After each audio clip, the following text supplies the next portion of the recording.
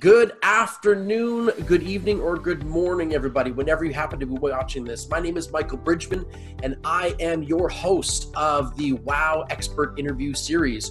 So WOW stands for Words of Wisdom. This is a show where I reach out to some of the most fabulous business experts I can get my grubby hands on, and I bring them onto this interview show, and we explore what it means to be successful for them. What are some of the things that they've done to be at the utmost in the top part of their game, and they bless us with their wisdom and with their expertise, and they give us a window into how it is that they got what they got accomplished done. So this is a show that's all about taking you to the next level. It's all about exploring entrepreneurialism, and it's all about exploring what it means to live your best self. Now, before I dive into the interview itself, I'd like to tell you a little bit about our phenomenal guest today. So Debra Kasowski is a lady that I have known for nearly 2 years now. She has the host of her own podcast called The Millionaire Women Show, which isn't just about women, by the way. She has been featured on Global Edmonton, CTV, and the Edmonton Journal. She has written, you guys, 3 best-selling phenomenal books. One is called GPS Your Life. The other one is The Entrepreneurial Mom's Guide to Growing a Business, Raising a Family, and Creating a Life that you love. And her most recent book, and which is something I've read a little bit of, which is absolutely fabulous, I gotta finish it, is called Let's Be Curious. It's all about making sure that you're asking the right questions to get the answers that you really want to help live a fulfilled life. She's a keynote speaker, you guys. She has workshops, courses. She comes into businesses and she helps them go from struggling all the way to planning a massive amount of action. She is not only that, but she's also a beautiful philanthropist, a wonderful mother, a 2-time triathlete, if I'm right, I think, Debra, and she has developed an entire portfolio of incredible services for both business owners and people that is all designed around helping you live to the utmost. Helping you not only live a great life, but know that you're planning out exactly what you want, exactly what you're looking for, and being able to carve that beautiful vision of what you want out of your life into reality. So this woman has an incredible reach. She's just blessed me with her wisdom many, many times over, and she gets to do that with you today. Can you please help me give a massive warm welcome to the WOW interview show, Miss Debra Kasowski. Thank you for joining us today, Debra. Wow, I'm just going to need to bask in that a little bit longer. Michael, that's pretty phenomenal intro.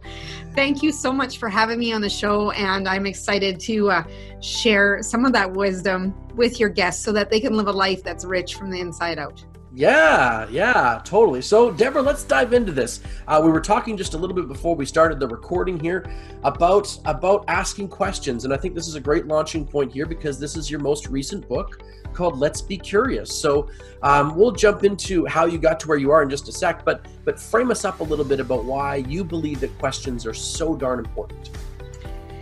Well, questions get you to exactly where you want to go. And I think so often I've run into people that they used to ask questions. And when you think about children, they're always asking, why? And I think at some point people have been shushed or told that they've asked dumb questions or not to ask stupid questions. And then suddenly, they start retreating in themselves and not sharing and asking the questions that they need to get the answers that they want. Because truly, I believe that the solution that people seek is in the questions that you ask.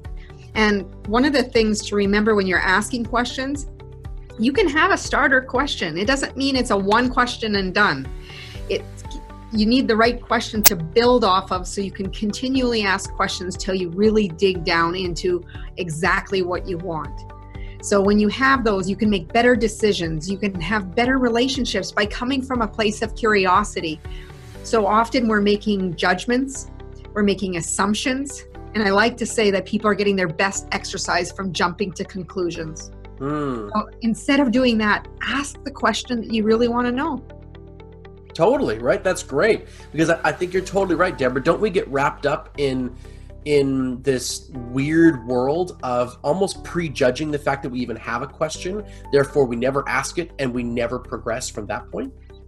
Absolutely. We get stuck in this place of, what are people going to say about me? What are they going to think of this question? Maybe this question's already been answered. Right. Well, if that's the case, we could just Google the question and come up with the answer and not need to ask anybody anything. But here's my experience with working even in healthcare. You have to be careful where you get some of that information. And that's why I'm excited about talking about credibility and being online, is that you want to get information from people that you know, like, and trust. But that knowledge, if it's healthcare, you want it to be evidence-based, because some of, these solutions that people are providing online can get you into trouble, right? And it could be a health risk. It could be a number of other things. So you want to be able to verify some of those resources so that you are not put in a position of risk, but you are at the same time getting credible information that you can launch and leap into your entrepreneurialism and into different realms. Absolutely. Okay, perfect. Well, that gives us, I think, as an audience, a really, really profound insight into what drove you to do what you're doing. So let's dive into that for a second, Debra. Tell us a little bit about how it was that someone who has a degree in nursing finds herself suddenly in the entrepreneurial world doing business coaching and keynote speaking and developing courses and workshops. How did that leap happen? Take us through that, because I think that's an important window into exactly what it is that makes Debra Kasowski tick. Yeah. So there's a number of things, but one of the things when I think about my signature presence, or where that golden thread, everyone has different events in their lives that have joined with a golden thread that bring you to where you are right now. And one of my earliest pivotal moments was when I was about 8-9 years old. We had a family, there was a tragic accident in my family, which involved 5 people, alcohol, and 5 deaths. And that following that event, that Christmas, I had made a gift for one of the family members that was grieving the loss. And I thought I had the solution. I made this gift. It was, when you're 8 years old, anything that you make, you think that you can fix everything, right? Sure. And I was waiting for this person to show up at Christmas dinner, and I would come out and I'd say, hey, are they here yet? Are they here yet? And they would say, Debra, now is not the time to share your gifts. I'd retreat into the bathroom and I'd be peeking behind the door, and I'd hear whispering and chatter, and I'd come out again and I said, okay, is he here yet? Is he here yet? And they say, no, Debra, now is not the time to share your gifts. So being the persistent child I was, I came out the 3rd time. And the 3rd time I came out, and they're like, Debra, now is not the time. And at that same time, the family member came in the door, and I remember there being a bit of an argument, or more of a discussion. And then they were told to sit down at the kitchen table. Here was their food, here was their drink, and it was time to move forward. And one of my greatest regrets is that I don't know if I ever actually gave that gift. Wow. So where it brings me to is, in nursing, my intent was fully to be a physician. And in university, I had done a little bit of an overloaded schedule, hit a little bit of a burnout, I'd probably say. And then I thought, okay, what's the closest thing to being in med school? And the closest thing I could think of at the time was to be a nurse. So I finished my nursing degree. There was no jobs in Alberta. I went to a job fair in Orlando, Florida, was offered a job on the spot. And then I worked in Orlando for a year, and then flew to Toronto for a weekend, got a TN visa, travel nursed for 3 years before coming back to Canada. And at that time, coming back to Canada, I started learning more about real estate and sitting in different events. And I was at one event one time, and I was like, wow, look at how he's captured everyone's attention and how they shared their message. And I was like, I need to do that. I can do that. I know it. And at the time, I thought actually it was going to be for nursing, and it wasn't. So you thought at the time that you'd be able to use this gift of speaking to yes, yeah. And then I realized how intrigued I was with business. I was invited to an eWomen networking event, I had never been to a networking event. It was a day off, and one of my friends who had a business said, Deb, I want you to come with me. I said, okay. So I'm sitting in this room with all these people connecting with each other, talking about business, talking about growth, talking about innovation and creativity. And I was like, okay, I need a slice of this world. And then the speaker was talking about the little engine that could. The story that I haven't heard in so many years was talking about with businesses and, you know you can, and it's that mantra. And I was like, walked out of there, I'm like, okay, I know I'm going to be doing something. I just don't know what it is at this moment. Then I was at a real estate seminar again, and the guy was speaking, and I looked at him and I'm like, okay, I need to know how to do this. And I went up to the back at the end of the program, and he looked at me, he goes, Deb, quit over analyzing. He goes, I will mentor you. Okay. And his name is Dan Locke.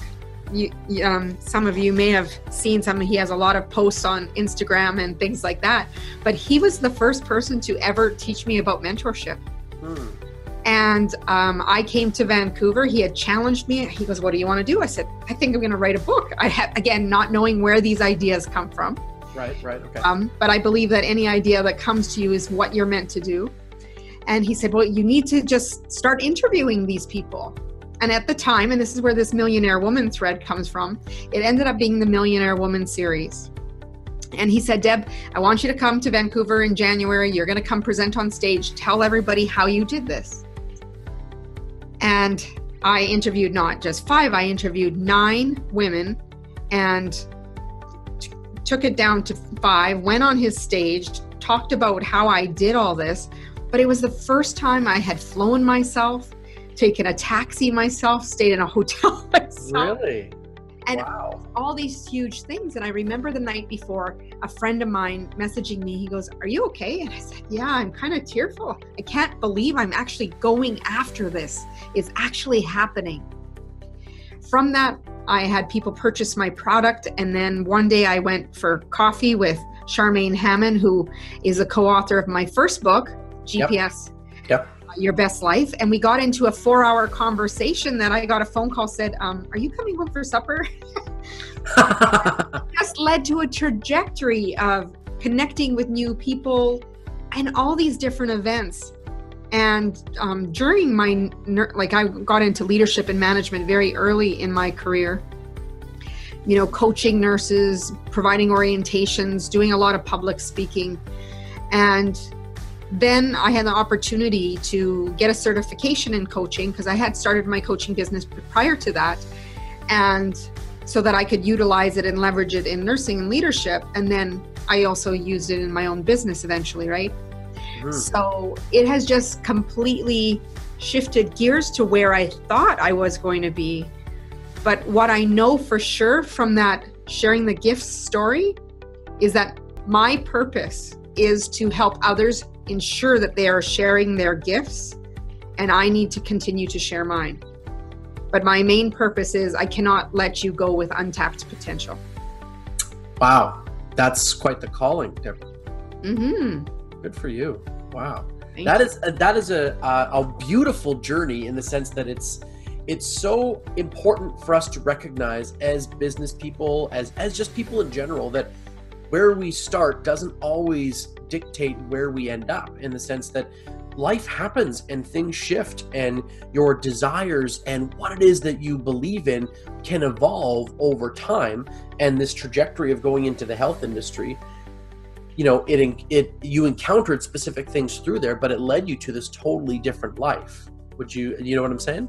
Yeah, absolutely. And I think that compassion and empathy and vulnerability, all of those things tie into being an entrepreneur. Sure.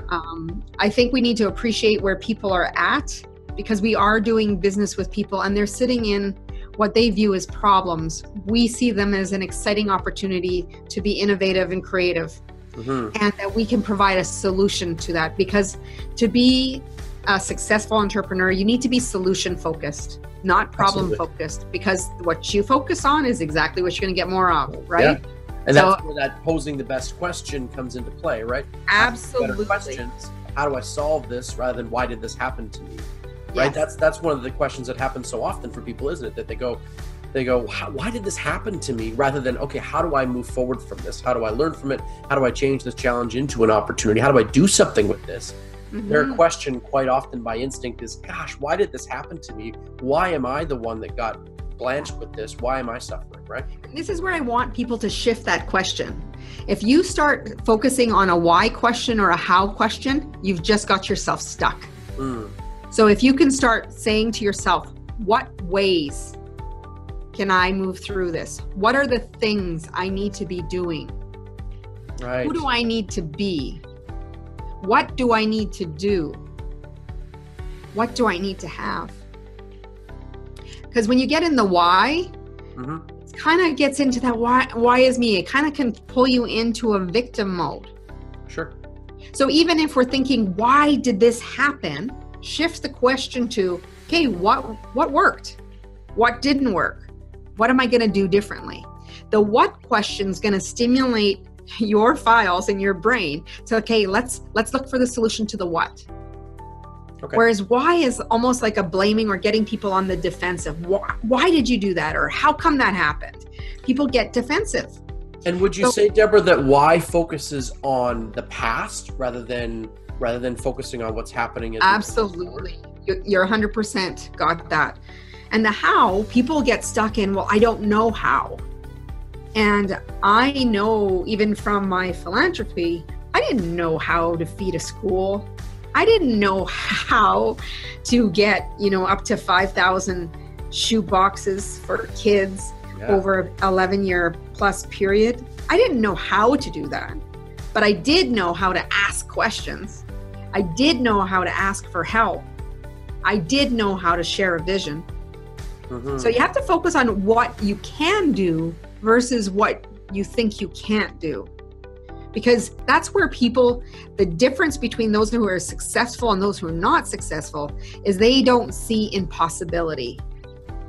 They see that I am possible. And because I am possible, I will figure out the solution. Great. Cool. I love it, Deborah. Thank you so much.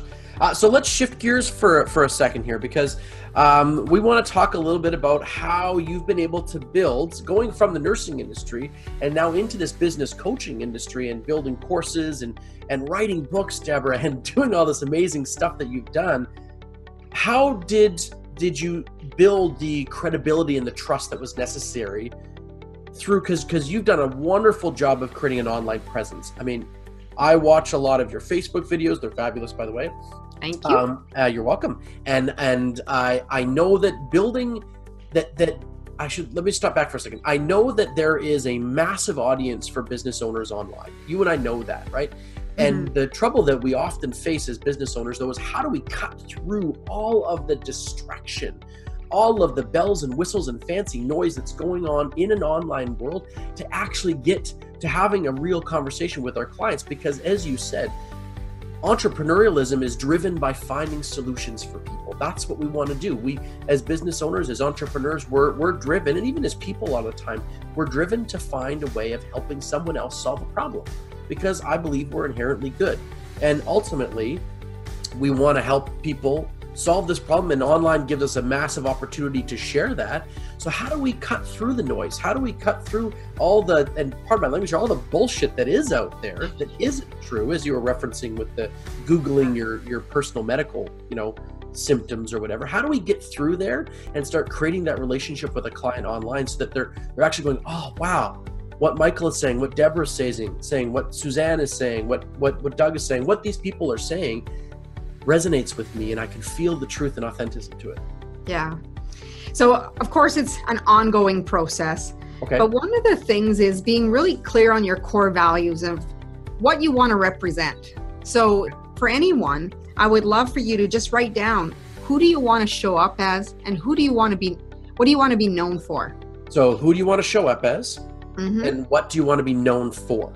Those are two good questions. Okay. Yeah, because when you want to align with who you want people to see you as. And often they even have a better perspective of you than you anticipate, or, unless you're out of integrity.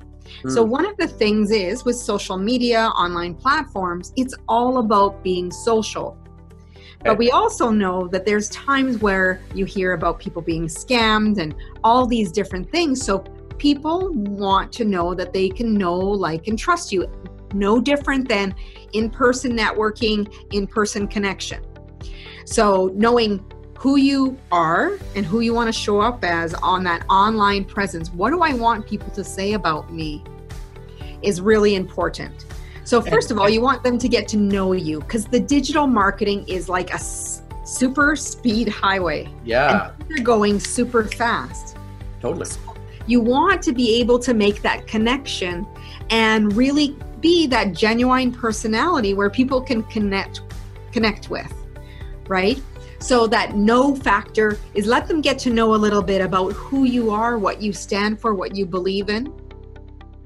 And, as you saw, Michael, I just redesigned my website. So we have a lot more visuals as well as a little bit more of my story. Mm-hmm. People learn so much about you and the story. What's relevant to me may not be relevant to you. But if we have a connection that you like to work with people who have philanthropy as part of their values, who have high standards as part of the values, if you are driven to succeed like I am, we're great to work together. But if you go through those things and you're like, you know what, I'm not that driven. She might be on me. Right. Then it's not a right fit. So that no part is to really find out, are we a right fit? That like factor is they need to know your personality online. Who are you? Because one of my greatest compliments, Michael, is going to a networking event and people either saying, you're just like you are online. Gosh, I certainly hope so. Or they say you're better even in person. Oh, there you go. That would be a nice one to get. You're even better in person than you were online. Yes. And it's the messaging as well, right? You want to have consistent messaging. I can't say enough about being consistent in your messaging. There's been a number of people that I used to have in my feed. Suddenly they've disappeared. I've actually not blocked them. Maybe that because the energy didn't go there anymore. Is what they would do is they'd go on political rants. They'd go on this and that. And I was like, you know what? We have to pay attention to what influences us on a regular basis. And the last thing I want is someone's negativity affecting me when I'm reading posts. So to really think about when I post something, am I inspiring? Am I being congruent to the messaging that I want people to remember me for? Right. And if I've had a bad experience, is there a message that you're wanting me to know so I can have a good experience, or how did you turn it around? Right? Those are the messages I'm okay with. But if you're going to just rant and be a victim, I don't want you in my feed. Right. So really paying attention. So we have that know, that like, letting your personality shine through. Yep. And then we have that trust part. That trust part is also built in not only by, for example, of me coming on your show, Michael. Sure. There's that social proof, whether you be invited as a guest on other shows, whether you have testimonials from your clients being shared on LinkedIn, or someone's sharing an experience as a Google review of that they've worked with you. Right. All of these things create that social proof, because online, know, like, and trust factor changes when you have a personal recommendation. Because when you think about some of the purchases you've made, chances are someone has bought something similar to what you're buying, or you've been influenced to hear about what someone learned about a certain vehicle, for example. That vehicle's a lemon, this vehicle's that, my friends bought this one, and then you're like, well, they really liked it, maybe it would work for me. Right. You see people having that endorsement, and that's really the online credibility has a lot of endorsement pieces. And the biggest thing is consistent messaging. So for 2 years, before I decided to switch things up and do a little bit more randomness, every 7 a.m., every Monday, whether it was rain or shine, a holiday, there was one time actually I was in the hospital with my daughter in the emergency room. She was doing fine. We were just in a waiting game, and we hadn't slept all night. And I still went out into the lobby of the hospital and did my Millionaire Woman Monday Minute. Wow. So let's touch on that for a second, because I think that's a type of dedication and discipline to honing your trust factor that a lot of people don't. They would never do that, right? They wouldn't get to that level of commitment, Deborah. So that level of commitment to the discipline of showing up rhythmically, how much do you think that affected your trust factor and therefore your credibility factor in the eyes of your online audience? You know, I maybe haven't thought about it as much as you just mentioned, but it made me suddenly think of, you know, when you commit to being part of programs or you commit to doing something, it's all in, right? And I made a commitment to myself, because we often cancel those commitments to ourselves quickly. Yeah, absolutely. Versus having a commitment to other people. Sure. So when I made the commitment that every Monday that I was going to do this, I made a commitment not only to myself, but I made a public commitment to all of my followers and those soon-to-be followers online that I would show up. And for some people, that's what got them going every Monday of the week, right? It got them jumping out of bed for those, 104 weeks that I did that straight until I went to random. Now they still look for them. They said, those messages came at a perfect time for me. Interesting. So then, Deborah, like, if that's the case, right? I mean, what do you think? How do you think that helped you personally too, to have that type of discipline that was necessary? How do you think it affected your ability to know you could do it? Like you could not only commit to it, but you could also have the discipline to see it through. How did that make you feel, you think?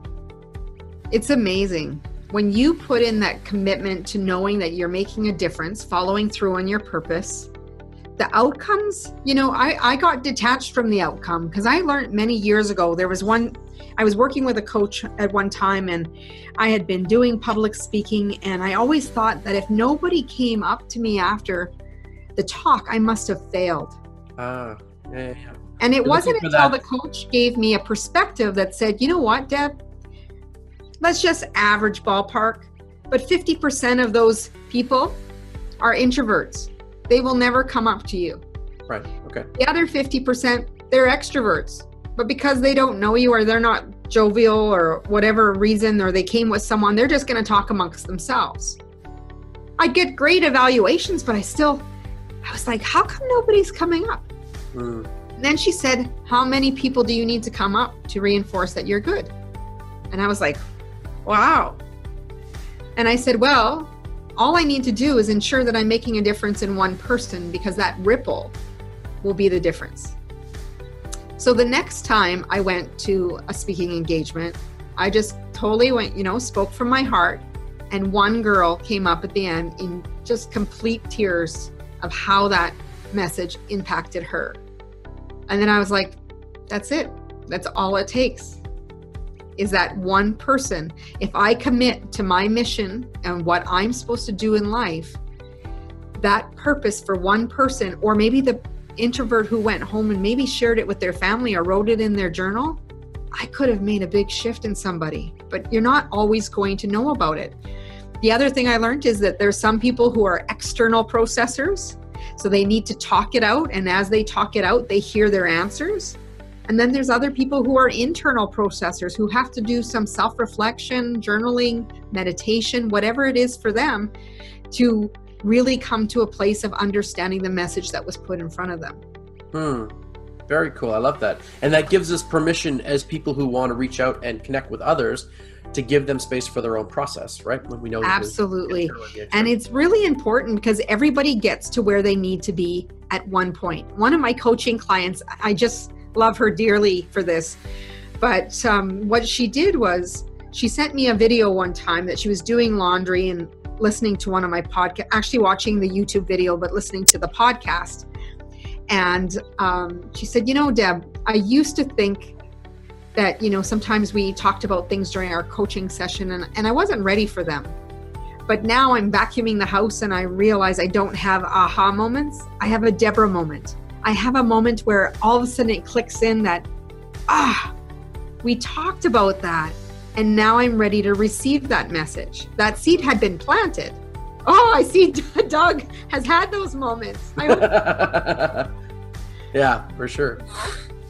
They're very powerful, and it's like, man, I wasn't ready, but now I hear her. I hear her voice telling me this is the conversation we had. And what's powerful about that, Debra, for us to recognize and understand is that building that relationship, because that's what we're really going at here, right? Is how do you tap into this massive highway of potential business for you or for me or for anyone, which is the online world, but do so in a way that actually creates a relationship. Because you and I both know that people buy, especially products like coaching and any type of self-assessment style product, they have to buy it based on a relationship. And for the most part, as we said, it's a noisy world. So how that ability to show up on a rhythmic basis, right, is gotta be so important to, how do I want to put this? To build the opportunity to keep creating that relationship, right? Because, I mean, Debra, you've done 198 episodes of your podcast. That's incredible. Yeah, we're coming on 3 years. There you go. I mean, that's amazing. So you've been able to develop all these. I mean, I'm in awe of how much discipline and consistency that creates. But if you think about those clients that are perhaps listening to you online or anything else like that, can you go into it for a second, how you think that affects them when they know that you rhythmically are there, that you're consistently showing up, that you didn't just come up with a concept and you're explaining it and then you're gone 3 weeks or 4 weeks or 6 weeks or 6 months later, that they can trust that you're there spreading what it is, your message, and pushing forward with what you have to offer. How do you think that affects the client on the other side? Even if they're brand new to you, if they see your podcast tomorrow, but they see this is the 199th podcast, how do you think that affects the client? Well, one of the things that I think it does is demonstrates that I provide value on a regular basis, that I'm not here just, and you know, a lot of my platforms that I'm offering all this value is really no fee. Right. I have articles on LinkedIn, which I have to catch up on my article writing, which feels kind of weird to not have been writing for a bit, but I've been busier in the other areas, and sometimes you just got to shift with harmony. And the podcasting, you know, and opportunities of speaking and getting out in the community and doing things. But I think what it shows is I demonstrate value giving without expecting something right away in return.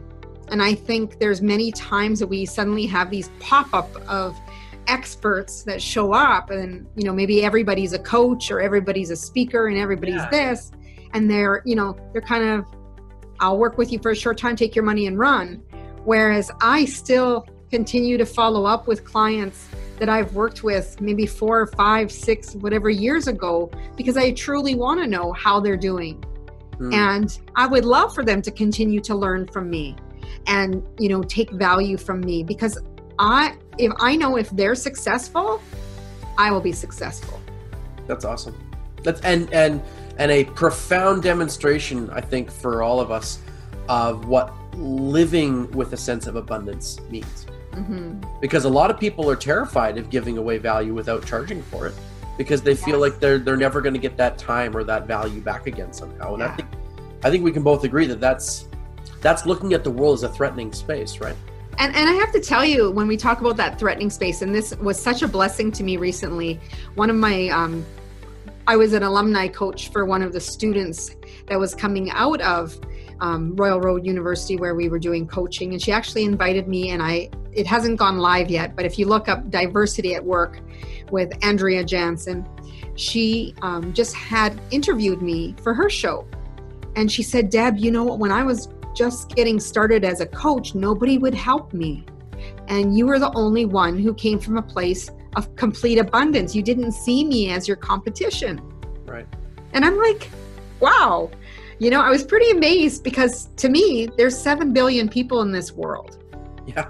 I may not be the right fit, and I can't serve all of them. Right? And they may not want to be served by me. Yeah. Or they might need a certain message from me so they can go on YouTube and learn from me. They can go on podcasts and learn from me. They can read articles, however they do. Doesn't mean that they're going to work for me. But if I've provided value in some way to make people realize that that abundance is everywhere, I only want to work with people who are the right fit. I'm not going to chase you down. I'm not going to say, oh, please work with me. I don't do that. Right. If something resonates with you, of something that I've said to you, I would love to work with you and see if we're the right fit. But I'm not going to come from a place thinking, oh my gosh, that person's going to steal my client. Mm-hmm. If they're meant for me, they will be for me. Beautiful. And I want to help as many people get to where they want to go. And look, she's championing me on her own podcast. So I'm not losing at all. No, you're gaining by it. I love it. So I want to take us back to something that you said a little bit ago, because it resonated with me, and I'd like to just explore it for a second, because I think it has an impact on our topic for today. You said the word "my signature presence," and I love that. So can you dive in for a second, Debra, on what you mean by signature presence? So it was an exercise that we had to write up. What was some defining moments in our life, that signature present? What has made me who I am today? Right. And one of it was that story about the gift. Sure.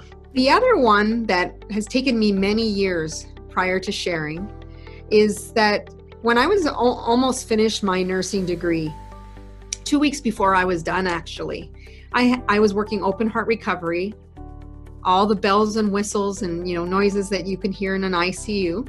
Mm-hmm.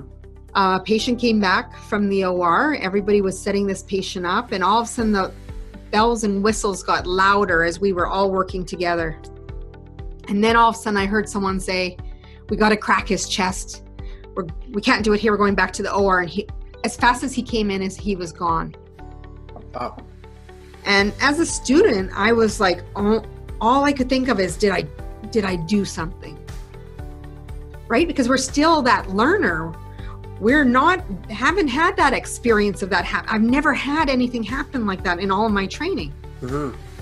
So he was gone. I pulled up a stool and I stared at the monitor.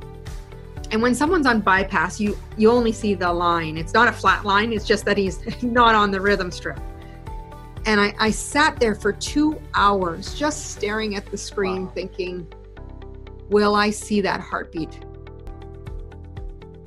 Is something that we did forced him to go back.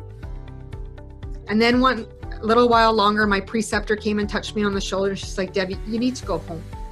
And I'm like, "I'm not going until I find out this outcome." And they're like, "You need to go home. I'm going home. There's nobody here to supervise you anymore." And I said, "Okay." And here I'm like 2 weeks from finishing. Mm-hmm. I go home, I put my pajamas on, put the blanket over my head, and I cried myself to sleep. About noon the next day, my instructor called and she said, "How are you doing, Deb?" And I said, "I don't know if I can do this. I don't know if I'm meant to do this." And she said, "Deb, you only have 2 weeks left. You're graduating with distinction." Right. This is life and death situations happen in healthcare. You're doing well. And I couldn't hear those words. I couldn't hear those words because I thought, how am I doing well when someone had died? She had told me he had died, and I had completely lost focus. And then about an hour later, my preceptor called. And she said, "Deb, I went and talked to the doctors. I went and there's nothing we could have done.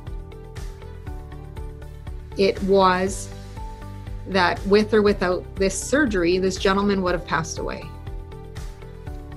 But for over 20 years, I carried that with me. I didn't want anyone to know the story because I still took responsibility. And just like I do for my clients, or that Monday Morning Minute, I think some of that comes from that.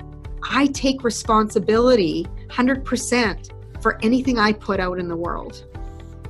And this time I couldn't do anything. But what I took away from that, and now that I share that message with people, is no matter where you are in your business, and if I work with you, I'm not going to give up on you. If we're a right fit, I am here to help support you until we figure it out. Right? And I think that's probably where most of that drive comes from, Michael, because now I have dedicated my life to ensuring that the people are sharing those gifts and knowing that they can't give up. Because as you've learned in my story, I obviously graduated. Distinction. I worked in healthcare. I traveled nurse throughout the US, and I came back to Canada and I worked in leadership and management. So I didn't quit. And it takes a lot to not quit when you have something so devastating happen in front of you. Yeah, for sure. That's got to be, I can't really imagine what that process would be like to go through. But it's amazing to see how it's influenced you, Debra, and how it's given you such power. It has. But I tell you, when I started sharing in the business world, people are like, well, what is something that you can share vulnerable? And I was like, I'm not sharing that story. What would be one story that makes you really emotional? And I said, oh, not that one. They're like, yes, that one. That's the one, yeah. And it was very challenging for me to be able to share that without feeling shame, without feeling that blame part. But I also have to remember that I'm not God, I'm not the universe, and I didn't have control over the outcomes. But when it comes to business, and coaching, I've learned that you need to put in the work. You need to put in all the efforts, and you need to still be able to trust a process, but detach from the outcome, because the outcome is exactly what it needs to be. Okay. And people are like, oh my gosh, but I might fail. That's okay. There's something in that failure that you are meant to learn. So if we start shifting our thing as seeing that we failed to really shifting our focus to say, okay, let's shift the perspective. Because like a kaleidoscope, if we shift it, we see things differently. Right. So I encourage people by asking questions, but to start shifting your perspective of what can I learn from this situation that can propel me forward. And Marshall Goldsmith talks about failing forward. So instead of beating yourself up and staying in that space of scarcity, negativity, and blame, it's important for us to say, okay, what can I take from this? How am I going to be better, a better version of myself the next time I show up? Right. That's what's most important. I love it. I absolutely love it. And in relation to our topic, Debra, I think it's, I from an outside perspective for you, I think it's one of the things that makes your online presence so valuable and so powerful is your honesty and is your authenticity with some of the stories that you share, and vulnerable stories like that one. So then just to recap for a moment here, so when we're talking about building that level of trust and credibility to create a relationship so that we can help someone online on this super highway of potential clientele, right? Then we're talking about the idea of consistency, of Absolutely. Authenticity, and of vulnerability, really is what some of the things that I'm really hearing from you. Would I be right there? Yes, and it takes courage. It takes courage to show up and be yourself. Like, oh, that should be easy. But what I find is so many people are caught up in the comparison trap or, worried about judgment. And one of the most game-changing books in my life when it comes to that area is The 4 Agreements by Don Miguel Ruiz. The 4 Agreements. The 4 Agreements. Okay. And the one agreement that really spoke to me the most out of the 4 is not to take anything personally. Whether it be positive or negative, it is still someone else's perspective, their lens view of the world based on their own experiences, education, whatever has made them who they are. So I can come in and say, oh, you know what, Michael, you look really good in blue. Well, thank you. Next person who can come by and they say, you know what, Michael, I think you need to switch it up because it's really not bringing out your eyes, right? What do we want to hang on to? We want to always hang on to the great stuff. And the bad stuff, even a poor evaluation, we could have 300 fantastic evaluations. We get one bad one. Where are we looking? We're looking at the poor one.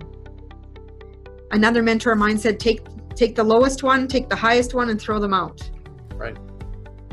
Because the true picture is, and I'm talking from awareness and insight, because there are some people who do lack awareness and do lack insight into their own person.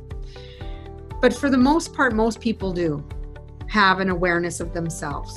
Mm-hmm. Right? I truly believe that. Mm-hmm. But when you start thinking about, okay, thank you for your opinion, that's interesting. And you're like, all that matters is what I think. That's the game changer. The game changer is knowing what you are capable of and what you believe in.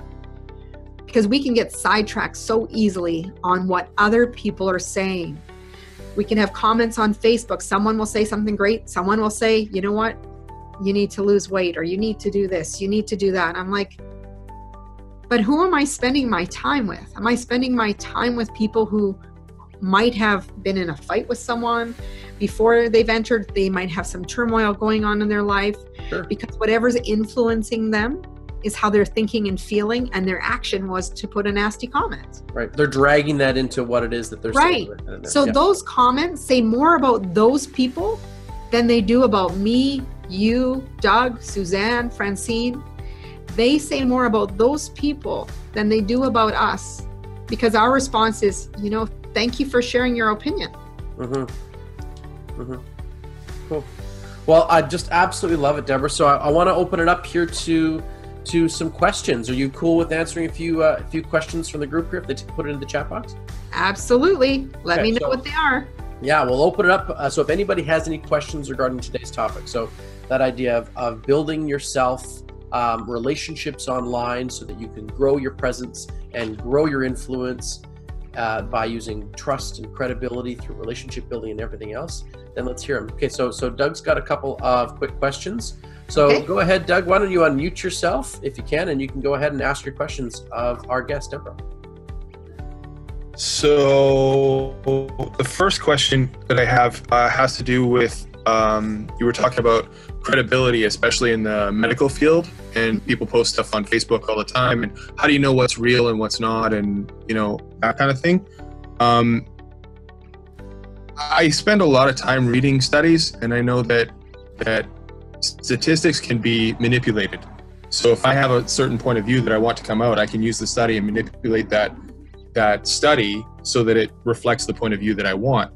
What's the best way to cut through that bullshit and find the truth? Well, one of the things, if we're talking specifically healthcare, is that what you're referring to specifically, or just in general? I mean, I'm a personal trainer, so I spend a lot of time reading stuff about healthcare and nutrition and that kind of stuff. Yeah. But I mean, I see it all the time, all kinds of stuff. Right. So one of the things is, I like to look at credentials. Credentials, do they get results always? Not necessarily, depending on the world view, right? But if they have an education in that area, that's helpful. The other part is, who are they endorsed by? Because I know endorsements, there can be a lot of money thrown around for endorsements, but do they stand by their value? Is what they're having as their endorsements match core values? The other thing is best practice. What is current best practice? And are they aligned with current best practices? That would help me really cut through. Because if there's this one of, that quick fix, we know that to be truly successful, we need to have sustainability. Sustainability doesn't come from quick fixes. Right. Right? So I'd be paying attention to their copy as well on their websites and in their offers, because they can jazz it up, but there's a certain point that you can be reading through copy to see if someone's being truthful or not. Cool. Love it. Thank you, Debra. Perfect. You're welcome. Doug, you had one more question? And then my second question is, what are some of the things that a person should look for in a mentor? Because, I mean, I just recently started following Dan Locke, and I got one of his books, and Mm-hmm. I mean, I think he's great. Before that, Tony Robbins. I mean, I really kind of like him.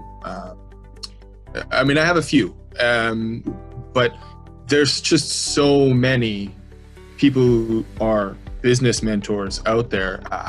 What are some of the things that a person should look for to know who they should be working with?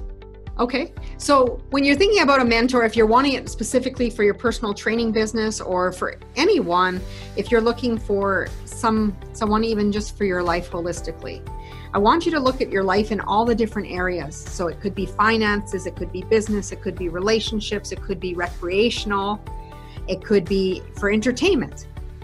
So if you're looking at that spectrum, because I know that I've had coaches for different things. So if I wanted to work on my finances, I would have a financial coach.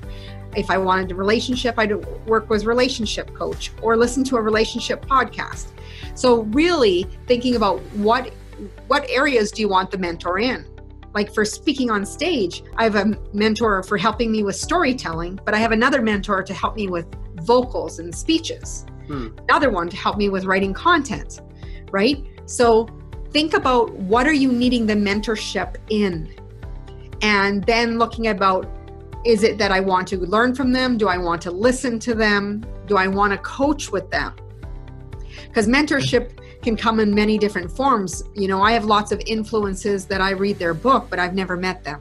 Or if I might have interviewed them for the podcast, but I haven't. Most of them, I've read all their books before they've been on my show. Sometimes I've read an article that's triggered me to contact them, and then I need to read their book after and build the conversation. But the thing is, think about where you want the mentorship in. Where do you feel that you were going to get the greatest value? And value being your time, your money, and your resources, that energy piece. Don't take for granted the time and energy piece. Right. You know, people often think that mentorship or coaching, you know, it's all about that money piece, but you need to have a real genuine connection with whoever you're working with. Who resonates with you the most? Maybe pick 3, maybe 5 people to learn from at a certain period of time. I wouldn't get too many, depending on the areas that you're working on. Even 3 is good. Learn from them for a while. And here's the thing. I have friends, we all talk about reading books and we talk about doing all this stuff. You can read and learn as much as you want, but if you're not implementing the learnings that you were taught, it's wasted knowledge, and there's no power without implementation. Great. I love it, Debra. Thank you so much. And I think that's really important that for anybody watching this is that when you choose your mentors, choose them for a specific space in your life, as you said, because not every mentor is good at everything. And I think that it's really important that we go, this is someone who's achieved a lot of what I would love to achieve, or is doing something in the realm of that specific concept that I would love to do. Therefore, look to have mentorship by that person. You know what I mean? Like, they are successful financially. So are they selling a financial mentorship product? If they're successful financially, well, then I would take a look at that product. Otherwise, you're getting this bland, generic mentorship that's not necessarily serving a purpose, right? So I hope that answered it for you, Doug. So I've got a question here from Francine. Thank you very much. Yeah. Francine says, do you think we need to use Facebook for social media as a business, especially since the platform is not necessarily up to par regarding moral views, etc.? Well, I saw recently that there's Facebook dating now, so anything's possible, I guess. But I do believe that if you do run a business, you should have a business Facebook page. And, you know, to tailor your content to that page, as well as leveraging LinkedIn. Because truly LinkedIn is where the majority of business people do hang out. However, Facebook does have a presence. Even we're seeing more and more with Instagram. So for example, personal trainers, I follow a number of them who are doing online workout, like doing a workout in their Instagram video saying this is the workout of the day, and they have, you know, 5 short workouts and they demonstrate them doing the exercise. Right? So depending on your industry, what's most important is, are you hanging out where your avatar is? Is that where your platform is located? Like if they're not on Facebook, don't be on Facebook with your business. Right? You want to be very targeted again, so you're getting the greatest return on your investment. Absolutely. And the other thing to tag on to what Deborah's saying there, Francine, is that different social media platforms provide different kinds of value too. Facebook's great for writing. LinkedIn is great, really good for writing. If you're a great writer, those are great places to put articles like Deborah was referencing. Instagram is a hugely visual medium. So if you've got a product that has great visuals, right, that does great creative work visually speaking, then Instagram is a good place to post that stuff because it is a visual platform. So I think that they get to know your personality through your posts. That's true. Yeah. Right? Yeah. Perfect. Thank you. Any other questions, you guys? Any other questions about this particular topic before I get to my final couple of questions here, Deborah? Okay. Looks like we've got most of the questions out of the way here, so that's great. So first off, before I ask you my final big impact question here, where can people find you? So, I mean, you've got 3 books out there, so I'm sure they can find those on Amazon, I imagine. Yeah, absolutely. But where else can we find Debra Kasowski? Where is she hanging out? Where can we contact her? Well, you can see me hanging out at www.debrakasowski.com. It just got a whole facelift of my website. It's beautiful. I have an amazing team that was behind that. And my podcast. It is a very nice looking website. I'll give you that, Deborah. It looks fantastic. Thank you. And my podcast, The Millionaire Woman Show, and we talk about leadership, business, and human potential. So I have a variety of guests, and sometimes there's just a message from me to really bring some attention and give you some tips and strategies so that you can live your life truly rich from the inside out. And that's where the millionaire part comes from. And it serves both men and women. Mm-hmm. And my books, they're on Barnes & Noble, they're on Amazon, they're on Indigo, they're in some local bookstores here in Alberta. But otherwise, most people find them online. Beautiful. Perfect. Okay. And YouTube. What's that? And YouTube. YouTube. You can go to YouTube because my podcasts are not only on audio for all podcast players, but I do record them on video, so you can see me talking with the guests as well. Very cool. Okay. And last but not least, I want to ask you 2 quick questions here. One is, can you give us a brief summary of what the Shoebox campaign is all about and Pancake Breakfast? Because I read a little bit about it. I'm kind of fascinated by it, and I think it would. I think we'd like to know a little bit more about what that actually is. Sure. So many years ago, I had a bucket list item. After reading, I think it was Jack Canfield's book, and then watching Morgan Freeman and Jack Nicholson in the Bucket List movie. And I made a list that all the things I wanted to do. And one of the things on that list was I wanted to watch a child open my shoebox. Many years ago, growing up, our family would put together shoeboxes and send them to the orphanages in Ukraine. Wow. And my children were small at the time I made the list. And I thought, I'm not going to be going to Ukraine anytime soon. But then I was at church one day and I was looking at the bulletin, and they were talking about this school that needed some help. There was no community support. And I actually knew the vice principal. So I picked up the phone and I said, hey, I have this thing on my bucket list about wanting to watch a child open my box. How many students do you have in your school? And he's like, 125. I'm like, cool. I said, what do you think about us surprising the kids, each with their own special gift? He's like, yeah, that'd be awesome. I'm like, okay. So I sent an email out to coworkers, family, friends, and we collected 125 boxes that all had 7 mandatory items, and then the rest they could top up to the top. And so there was toothpaste, toothbrush, socks, mitts, toques, a granola bar, and a juice box. And the rest was Hot Wheel cars, dolls, whatever they could put in the box for a child of a certain grade.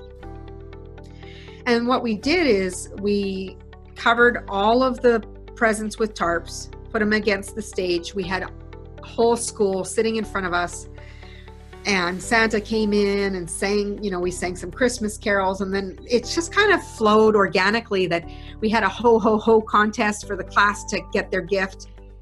And then we did the massive big give. We counted to 3 after all the presents were distributed, and they all opened it at the same time. Awesome. So there was tears. All the adults were in tears. The kids were screaming with pure joy. I got to watch not just one, but 125 kids' eyes light up. from opening this gift and getting excited about a toothbrush.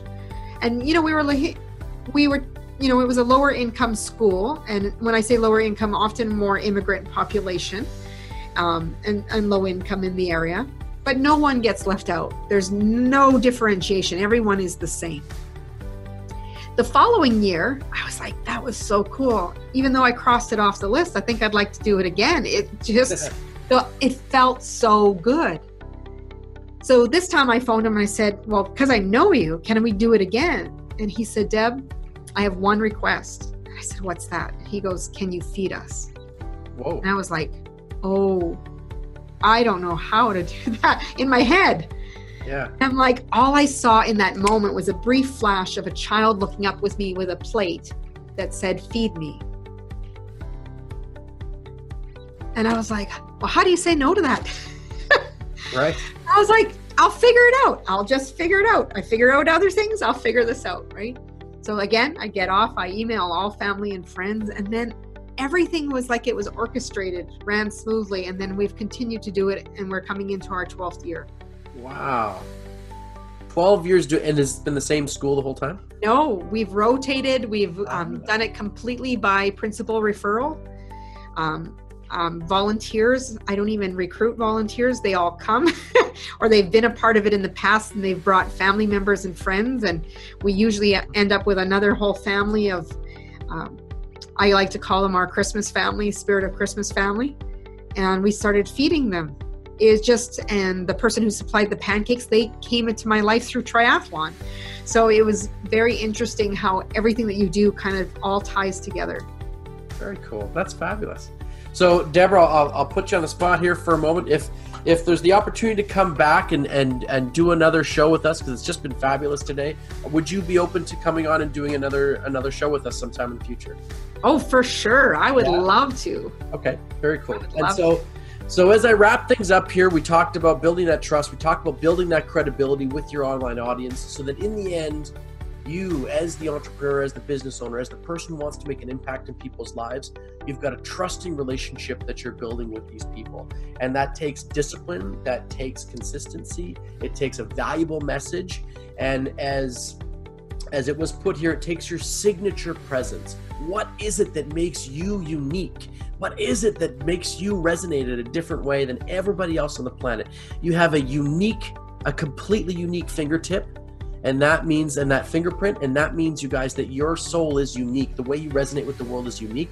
So uncover that signature presence, and you find it, as Debra was alluding to, through exploring your personal story and that legend that is you. So please go ahead and do that. Now, Debra, before we end the recording here, and then before we say goodbye after that, I just want to ask you, if Debra Kasowski International reaches its pinnacle, reaches its peak, its zenith of what you want to accomplish, what type of impact do you want to have your business have on the people? What I want the impact to be is for every single person, no matter if you have a health issue or whatever's going on for you in your world, knowing that you are not your circumstance, and that if every single person that I reach, let's say I reach 1 million people, hopefully we'll bust beyond that, because if there's 7 billion, I want the odds to be higher. But if I have encouraged you to step in to your purpose, step into the skin you're meant to be and into your full potential, imagine if every single person did that, to truly live out who they're meant to be, sharing their strengths with the world versus focusing on any weakness, because we don't see it, only you do. Then I have truly helped change the world, and I am one person. Beautiful. I love it. Well, thank you so much, Debra. It's been a total honor to have you on my show today, the WOW interview series. So I want to thank you very much for that. We'll cap off the recording here, everybody. But a massive thank you from myself to you, Debra, for being so fabulous and being on our show today. Thank you to everyone for joining us.